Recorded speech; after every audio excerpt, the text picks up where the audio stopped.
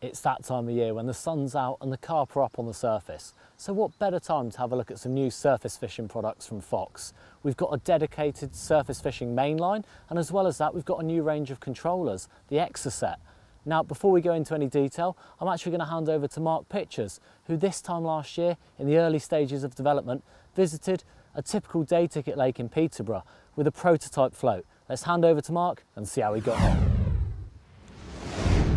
Well, here we are in the middle of July, and I never thought I'd hear myself say this, but in the middle of a heat wave the past 3 weeks. It's been absolutely scorching, temperatures over 30 degrees, and it has put a few waters out of sorts.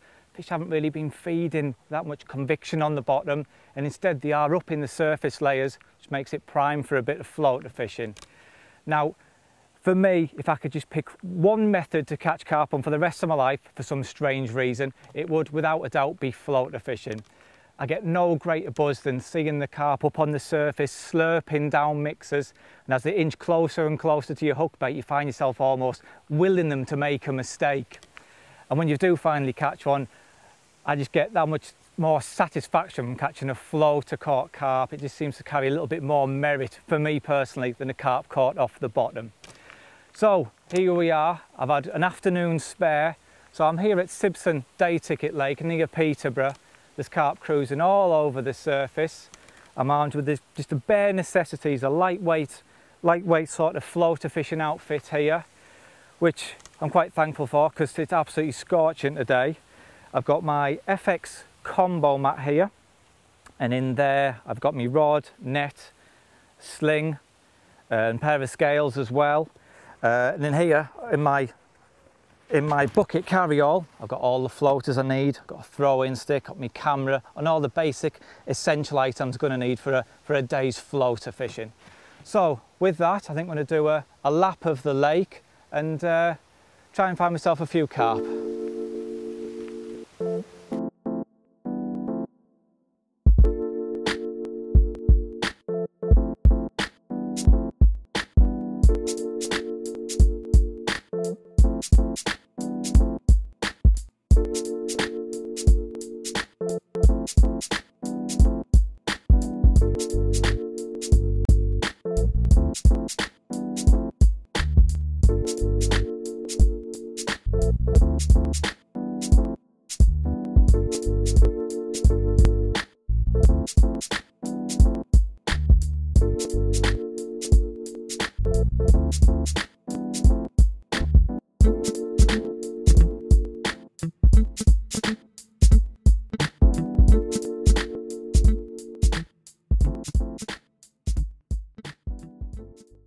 Well, I've had a good walk around the lake and I found quite a lot of fish down at the far end in amongst all the weed.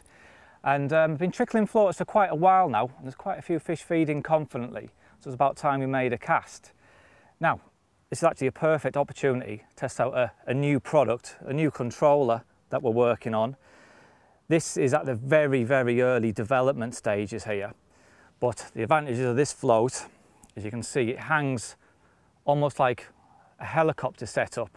What that does, it gives it great aerodynamics, but as the line tightens when you're playing a fish, it almost acts like an inline sort of setup because of the slot that's angled on the back of the float there. Like I said, this is at its very early development stages. This has got a clear plastic top. These probably will be coloured and interchangeable, weighted at the bottom, and it also really does aid in hooking the fish as well. It has superb bolt effect properties. So this is going to be the very first time it's been in the water. So let's give it a go. Now the other advantage of this float is it isn't going to dive very far under the water because it's shaped like an egg. And because I've got an island in front of me, I'm unable to cast beyond the fish and wind the rig into the feeding fish. So this rig is going to land, the float is going to land right in among the feeding fish, and it shouldn't spook them at all.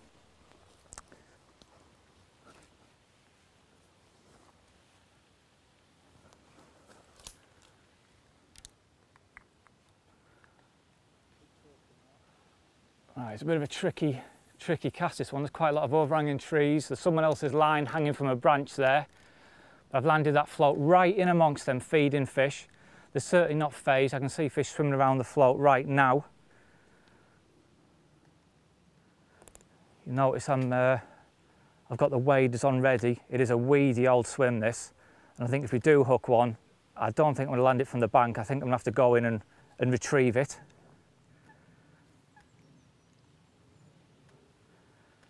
There's fish all over around the float there.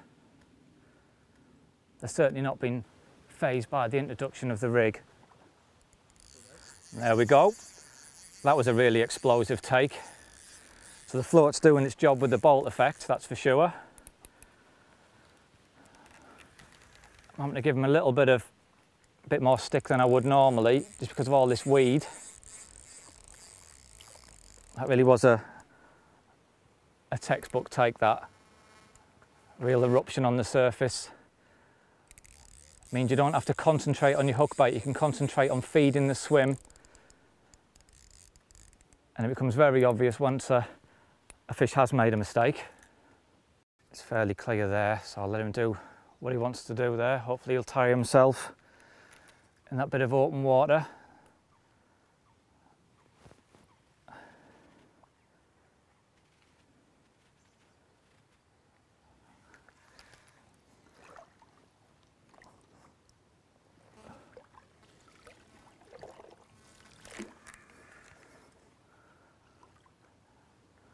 I think he's got a bit of weed over his eyes, so he seems to have calmed down a bit. He's been quite cooperative, actually.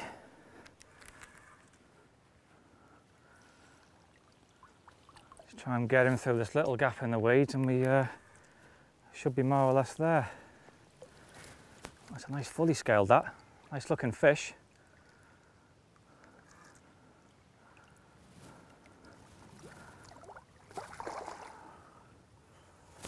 Just that little wall of weed. Once we get him over there,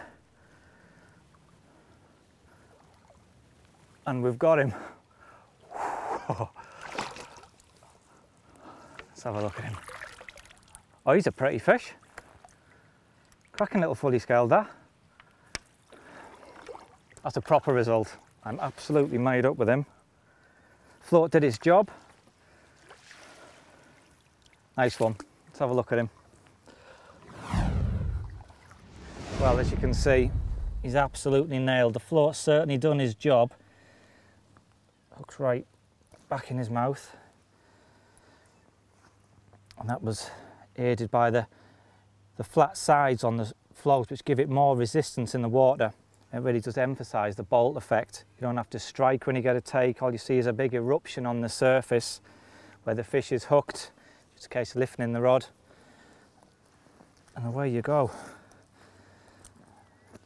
He's very lean. They've only recently spawned, which is his nice side. There you go. Look at that for a fully scaled. What a little minter. I'm made up with that. It's good to see the float working as it should. And I've just looked over the cameraman's shoulder as I heard them slurping down more floaters, so I think I'm going to get this one back and have another go, because they're absolutely pack-manning out there. Alright, let's get another one.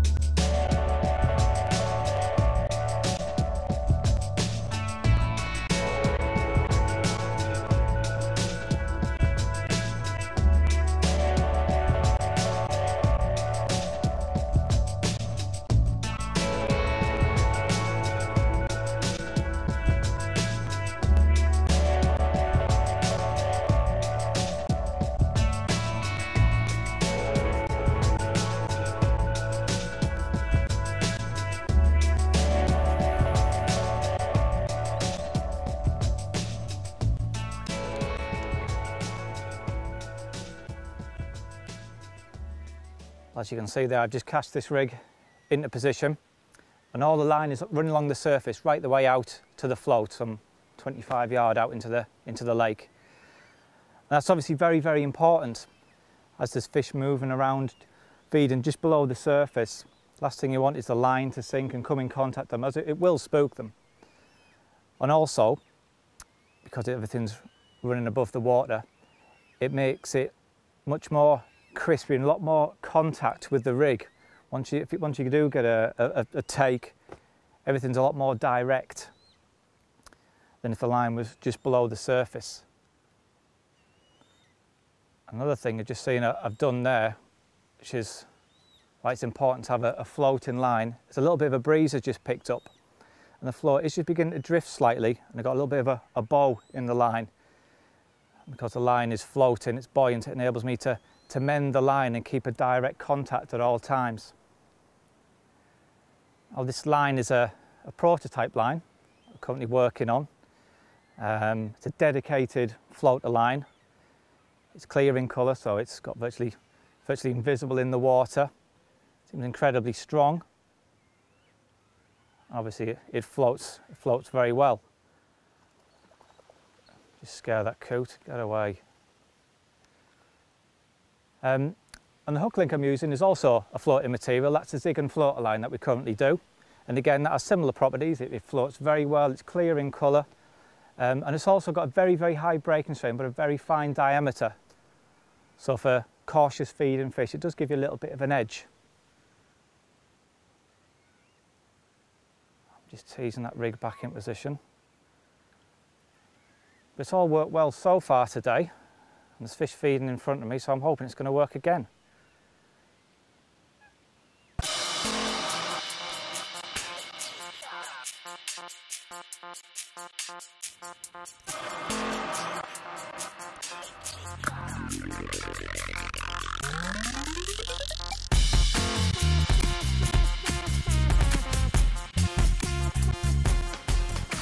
Just shorten the hook link down there to about 2 foot. A few of the fish have just been a little bit cagey, only just to say covering the lips over the hook bait. So I'm hoping by shortening the hook link, it might just increase the bolt effect of the rig, hopefully result in a good hook up.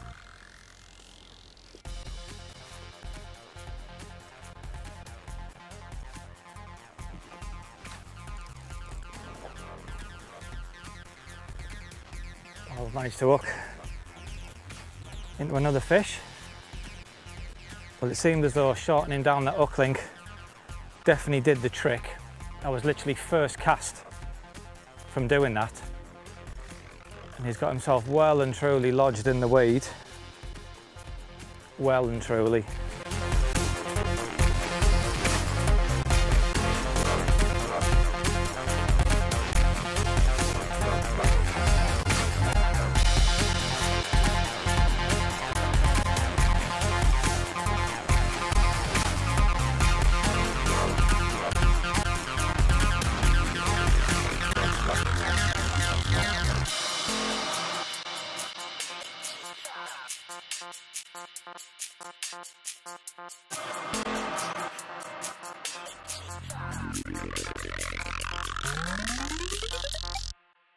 Well, we had some right dramas with this fella.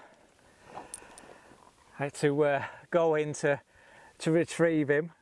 Water came over the waders a couple of times, so I got a good soak in. He's well spawned out, but check that out. He's a proper scaly little fella, isn't he? Great looking fish. Looks like a snake. I'm over the moon with this one. It's been quite tricky this afternoon. They've really have been on guard since that first fish we caught. So it's nice to put another fish on the bank. And a great looking fish too. Well, let's get him back.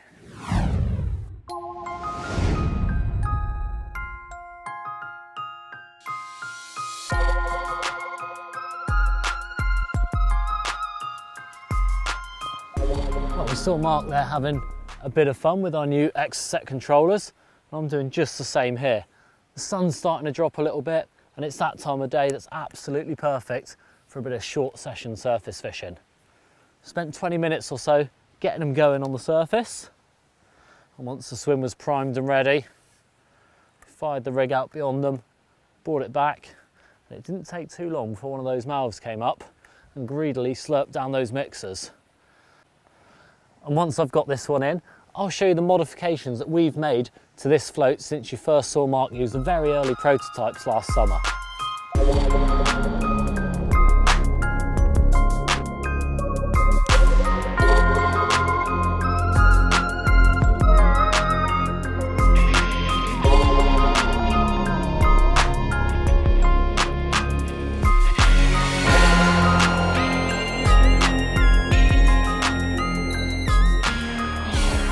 Finally got this one beaten, lovely common. Well, that's the first one of the session in the net. I think we'll get it out on the mat and have a look at it. Well, here we have it, the first fish of the evening. Lovely little Millhays common. Might just about break double figures on a good day, this one. What I'm going to do now is pop this one back, get a few more floaters out on the lake, see if we can get the fish feeding with confidence again, and then we're going to have a look in more detail at the float that I've been using. Well, you saw the early prototype in action, and here's the finished production model. As you can see, there's been quite a few changes along the way. First and foremost, you'll notice that it's a totally different colour. We've gone for this low spook, translucent green, and in tests, we found that the fish feed around this without paying much attention to it at all, which is obviously just what you want when you're floater fishing. On the top there, you can see we've gone for a nice bright orange, which means it really stands out when there's a bit of ripple or wave on the lake. Another little change, if I just pop the swivel out there, you'll notice that we've got a rubber grommet that sits just inside the front there, and that means that the size 10 swivel just locks into place like so, and that's a feature that we'll come back to in a minute. Mark mentioned about being able to change the size of the floats, and by putting a thread into the cap, it means that you can actually switch between the two sizes, that being the medium and the large. So if, for example, you're fishing at 20, 30 yards and the fish push out or the wind picks up and you need something a bit bigger, it's really easy just to change floats without breaking down the end tackle. Now, I mentioned about the little swivel, and within the pack, not only do you get a standard swivel like this, you also get a quick change one and a micro anti-tangle sleeve, so that you can easily switch between a lighter or heavier hook link to suit the conditions on the day. Now that we've got the perfect controller, we needed a main line to go with it. And the main line that I've been using and testing recently has been Surface. It's a brand new line which is absolutely designed as an out and out floater fishing line. It's got three key features, that being low diameter, which obviously makes it easy to cast, and also, as well as that, easy to mend the line, so you can just lift it off the water to keep the line straight as your controller or your bait drifts across the surface. It's low vis, and obviously this is really important to prevent fish spooking, which is something that can occur really easily when you're obviously fishing on the surface.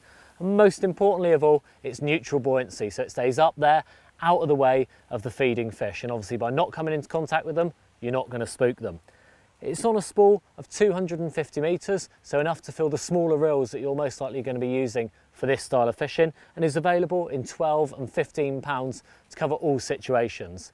We've now got the ultimate controller, a purpose-made floater line, so there's absolutely no excuses not to go out and bag a summer whacker off the surface.